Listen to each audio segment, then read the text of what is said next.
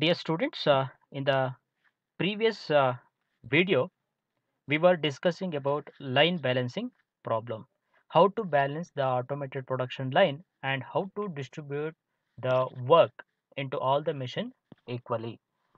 So we were solving a numerical problem on largest candidate rule. It is one of the method used in line balancing to balance the automated production line by distributing the work equally in a proper manner. So we learnt about how to write the precedence diagram for the line balancing problem. In this video, we will learn how to assign the work elements or how to assign the work assembly of a electrical appliance work equally into each and every machines used in the automated production line. So here we can see the table showing the assembly of electrical appliance. Already we have discussed about this, and here we have 12 number of elements or the parts we have to assemble in the electrical appliance, and what is the time required, TEK, that is in minutes, that is also given, and which assembly we have to do first and which assembly we have to do next in a sequence, that is also given in the table.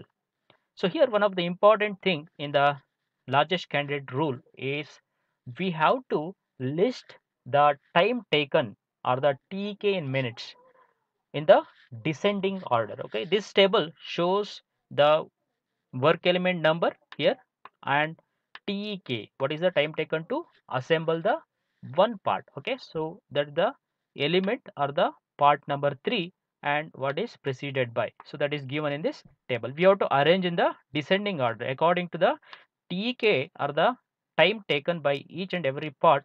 We have to assemble, we have to arrange in the descending order first. So the work element 3 is taking 0.7 minutes, that is the largest time, so we have to list first. Again 0.6, that is the next one, 0.5, 0.4, 0.38, 0.32, 0.3, 0.27, 0.2, 0.12, 0.11 and 0.1. So like this we have to arrange in the descending order, and the work elements numbers are listed in the table and what is preceded by. So this is what we call it as a largest candidate rule. That means we have to arrange in the descending order. Large time should be first, after that another time. So like this we have to arrange in the table. This is very important. So next, before going to assign the work element into different number of machines. Okay, in the problem it is not given how many machines we have to use. We have to calculate and we have to find out what is the minimum number of machines required to do the assembly of the electrical appliance. So here we have a small calculation. Before going to assemble the work elements into different machines, we should know how many machines we have to choose. Okay, and we have to calculate what is the cycle time. Okay, so we have to calculate what is the cycle time, we have to calculate what is the total work content. Okay, so all this we have to calculate first, then we can do the assigning of the work element into different machines. So here cycle time, TC, that is, okay, here one condition has to be satisfied while calculating the cycle time. Okay, that is TC less than or equal to E by RP. So where E is equal to efficiency of the production line, efficiency of the automated production line, and RP is the production rate. Okay, already we know that what is RP and what is E. So E is used to indicate the efficiency of the automated production line and RP is used to indicate the production rate. So in the given problem we have to assume the efficiency of the production line is 100% because it is not given, and RP, that is already given in the problem, that is 60 units per hour. Production rate RP is 60 units per hour. So by using this data we can calculate what is TC. TC less than or equal, okay, or TC equal to 100 by 60, it will give 1.66. Okay, 1.66 minutes. Okay, 1.66 minutes, that is the value of cycle time. But okay, here what is the condition that we can observe? TC less than or equal to E by RP. Okay, here E by RP you are getting 1.66. Okay, it should be equal or less than. So again another condition we have for the TC cycle time, TC greater than or equal to maximum TSI. So TSI, what is TSI? So here the TSI is the processing time. Okay, if one work element is taking some time to process or to assemble the part, that is the processing time or the assembly time. So TSI is the processing time. So TC should be greater than or equal to maximum TSI. So what is the maximum TSI? Maximum TSI is the, that we can observe, the work element 3 is having, okay, 0.7, that is the maximum TSI, maximum TSI or TEK. Okay, so maximum time the work element 3 is taking, that is, okay, the maximum TSI. What is the condition? This TC value should be more than the maximum TSI. There we have 0.7. Here we are getting 1.66. So it has to come in between. That means we can take the TC as 1 minute. Okay, when we take TC as 1 minute, what happens? It is more than maximum TSI, okay, and less than, okay, it will satisfy this equation also, that is TC less than or equal to E by RP. So these both conditions are satisfied. So now we can take, okay, so therefore TC equal to 1 minute. Okay, so this is very important. And now we have to calculate how many machines are required to do the assembly operation of the electrical appliance given in the problem. Okay, so for that, minimum n or minimum number of machines. Okay, here the n indicates the number of machines required in the assembly of the electrical appliance. Because the n is the smallest integer that is greater than or equal to TWC divided by TC. So that means we know that already. What is TWC? TWC is the total work content. Total work content means what is the total time required to do the whole assembly of the electrical appliance. That is the total work content. And TC already we know, cycle time. So here n should satisfy the minimum number of machines required, that should satisfy this equation, that is, okay, greater than or equal to TWC divided by TC. When we do TWC divided by TC, okay, so here TWC is the 4 minutes. Okay, if you go to this table and if you calculate what is the time, if you add all these times, you will get 4 minutes. That is the TWC. So 4 minutes, that is 4 by 1. Okay, you will get once again number 4. Okay, so TC is the 1 minute and TWC is 4 minutes. So we will get, okay, so 4 minutes. Sorry, 4 number of machines. So minimum number of workstations required to do the assembly of electrical appliances, okay, is 4 minutes. Okay, so now we'll move to the next slide and we'll understand more about this.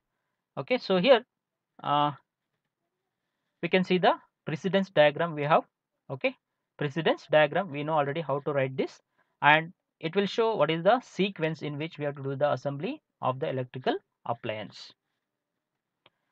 So now we have to assemble the work elements. Okay, totally we have 12 work elements, and those 12 work elements we have to assign into the number of machines. Okay, we calculated minimum number of machines, that is 4, right? Okay, and it may go beyond that also, but minimum number of work machines required to do the assembly of this electrical appliance is 4. Okay, so here we have 5 number of machines. Okay, so in this table already the work elements are assigned and it is showing that we require 5 number of machines. When we calculated it, okay, it was showing minimum number of machines required is 4. So here how to assign the work elements into different machines or the stations. Okay, here stations means machines. Okay, so we have to write the table like this, and here we have station, and here we have work element, and TK in minutes, and station time. What is the total time the machine, each and every machine is taking? Here one condition should be satisfied, that is whatever the time you are going to, or whatever the work element you are going to assign, that should be, okay, that should satisfy the sequence whatever shown in the precedence diagram. So whatever shown in the precedence diagram, according to this sequence only we have to do the assembly, and we have to assign the work elements into machines.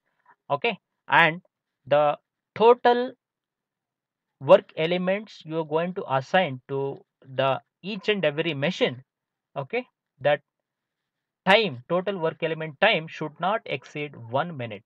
Okay, should not exceed, okay, 1 minute, should not exceed 1 minute. That is very important. So here I have written 0.1, this is wrong. Okay, it should be 1 minute. Okay, so it should be 1 minute because we calculated the cycle time, that is 1 minute, right? Okay, so we calculated cycle time, that is 1 minute. So like this, we are going to assign the work element. Okay, here work element 2 is assigned and work element 5 is assigned. Work element 1 is assigned to station or the machine number 1, and again work element 4 is also assigned to machine number 1.